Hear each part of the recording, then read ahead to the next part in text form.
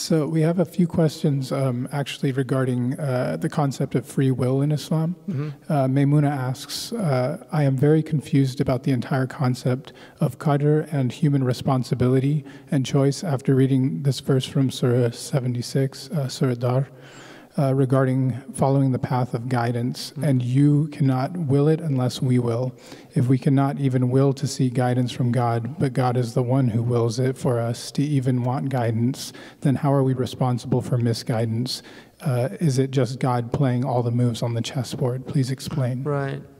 Well, again, I mentioned earlier, Imam Tahawi clearly states that this is one of the impenetrable aspects of our theology. And all the Abrahamic religions grapple with this issue. The evidence for determinism is extremely high. Many mathematicians who are not believers are deterministic.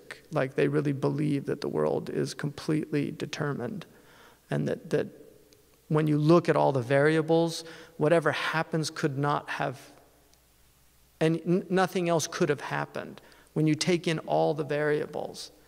And so there's that aspect that's very real about life, that things happen, and, you know, had like those kids, had they not gone to IHOP, you know, and the Prophet said, use if, it'll open the door of shaitan, because shaitan wants you to grieve. But I'm using this as an example. You know, had those kids had the food inside the masjid, you could think of a million things that could have been different. But when you actually look at the situation, everything came together to create this horrific, perfect storm. Like, that person was just right there at that time when those kids were there. And may Allah give them ease and facilitation.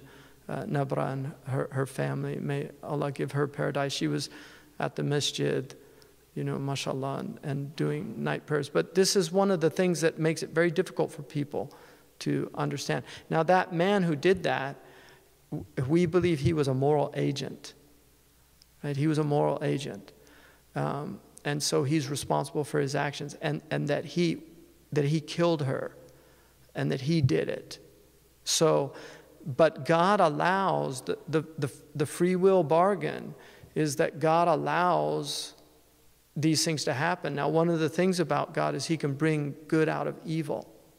And so things do happen, and it's very difficult for us to accept it. But there's two views of the world. And in fact, Fakhruddin al-Razi has an incredible taxonomy of people. And he begins that all the world can be divided into two: skeptics, and then people that believe that the fire burns, that there's axiomatic truths in the world, like something cannot be and not be at the same time, you know. So he divides the world immediately into those two. And then he divides, so there's the skeptics over there. They're just saying, we don't know, you can never know, nobody can ever know. And then there's the other group, and he says that's the majority of people that actually believe that the world has knowledge, that there's knowledge in the world, that we can know things.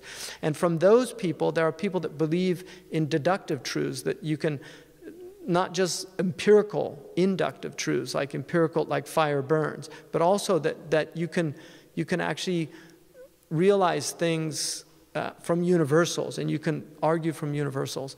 And then he says, and that group is the majority. And then he says, from those, you're further divided into people that believe the world was created, and then the people believe the world was always here. And he says the majority think it was created. And then he says from those, that's further divided into two. Those who think that the world was created, that it created itself. Remember, this is like, we're looking at, he died in 1206, I think. So we're looking at a 13th century scholar that nothing's changed.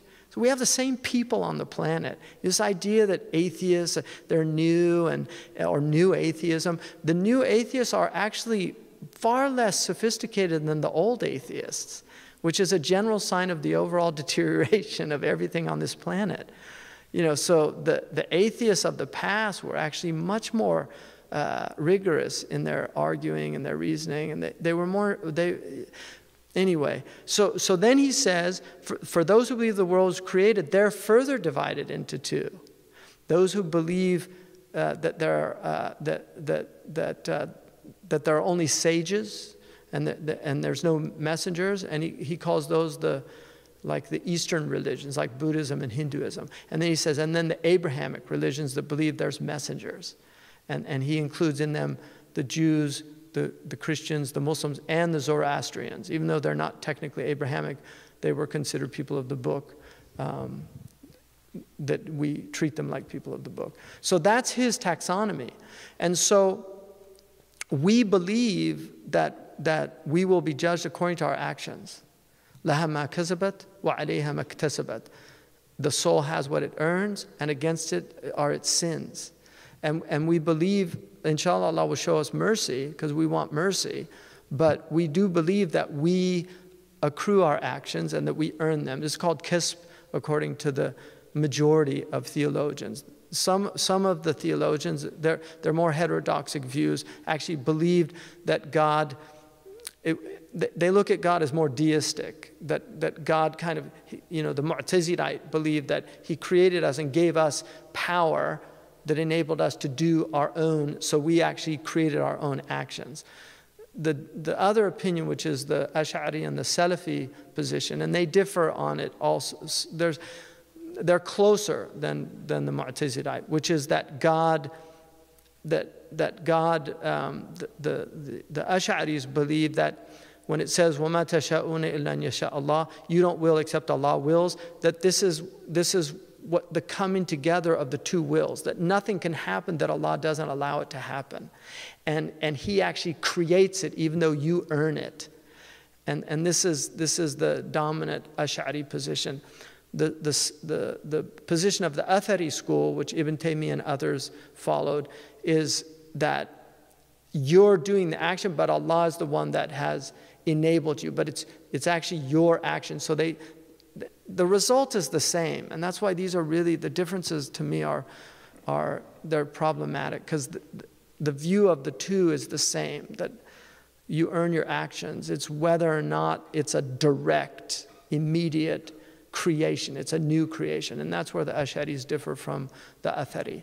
But we believe that we have free will and that people are responsible and that they will be judged. And in the end, only Allah can judge people, because there's too many variables. If you look at human history, the vast majority of people, if you look in this country, for instance, people didn't know anything about Islam for a very long time. And now all they know is a distorted version of Islam. So we can't judge people. Like, if you want to say they're kuffar, that's fine, they can have the hukm of kufr, but the kafir is somebody who knows the truth and rejects it. And Imam al-Ghazali was of the view, anyone who's actively searching for the truth is searching, it will be saved, even if they die before getting it. And he says that very clearly in Faisal al-Tafriqah. And he's as orthodox as you can get according to the dominant view. So it's a very difficult one, but you have to believe that you are responsible for your actions. Do not blame things on God. But once things have happened, the best thing to do is accept it, that's the qadar. And this relieves you of the burden of like, oh my God, if I only did this or if I only did that. Nothing else could have happened. Once it's happened. But before it's happened, you have to see yourself as fully responsible. Once it's happened, you're responsible if you did something wrong, and hopefully if you did something right, you also get the reward for that. But you have to see it as nothing else could have happened. So it's like having bifocals. You can't look at this thing without seeing it at these two levels. Allahu ta'ala alam. Jazakallah khair.